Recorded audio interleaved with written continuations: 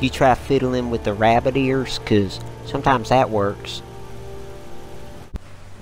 Salutations, socialites. It's Automatic for Automatic Games, bringing you yet another in a series of videos showcasing Hefti Satchel, our tribal raider build for Fallout 4, who we last saw conducting a raid against the Abernathy farm.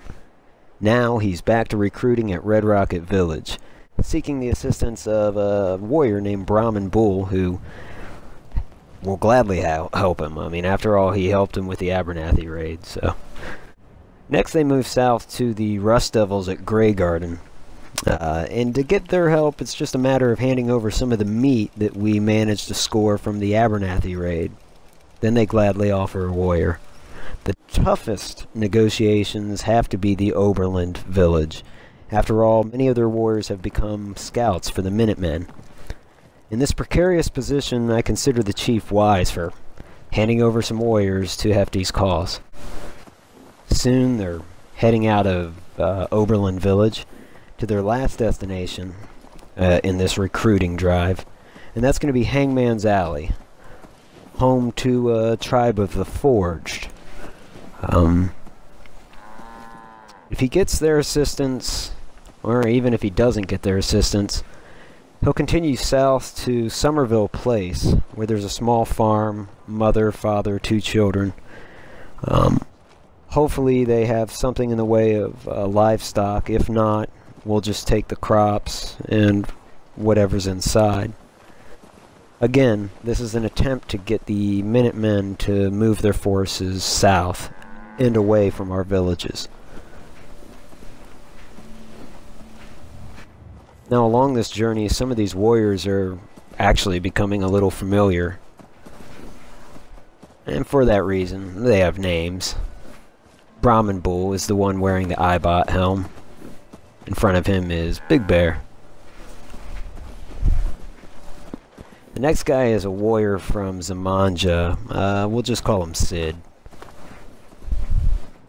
And the female warrior from Zamanja that is obviously suffering from radiation damage. That's Bernadette.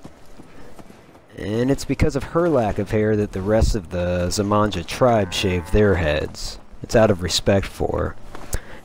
The exception being Hefti Satchel, because after all, he's the war boss.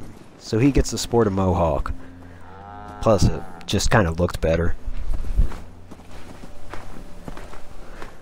So that's Sid. Congratulations, Sid. You were just named.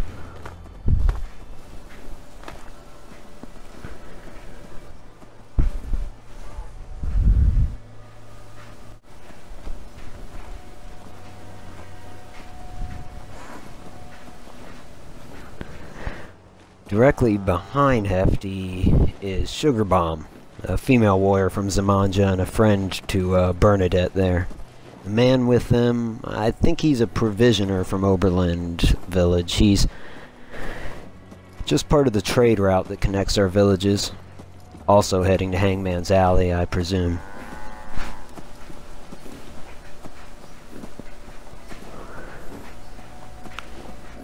Now, as you can tell, I've tried to put some distinction between each tribe.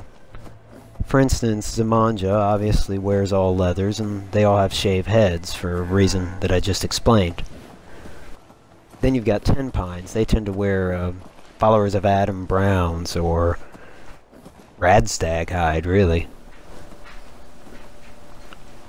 I guess next you've got Starlight Village. They wore tattered rags or tattered outfits. The Red Rocket tribe, they tend to wear long johns, and they all wear the Eyebot helm and a variety of raider armor.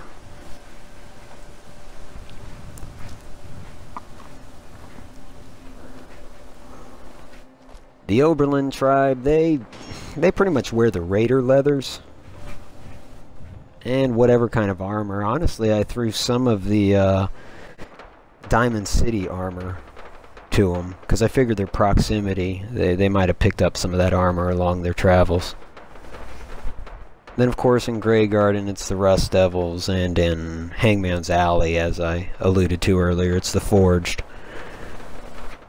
Again, just to give each tribe a little bit of identity. That way if I see them on a trade route, I know where they're from. That way if they're coming with me, when I go to release them, I know where to send them. They don't all have names, but for the sake of this video, if we start seeing one more than once, I'm going to name them.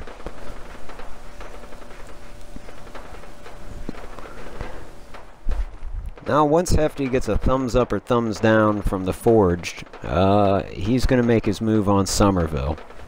Again, it's just to distract the Minutemen and get them to allocate forces in the deep south of the Commonwealth. Well, join us for the next raid, and thanks for watching the video. As usual, if you like the video...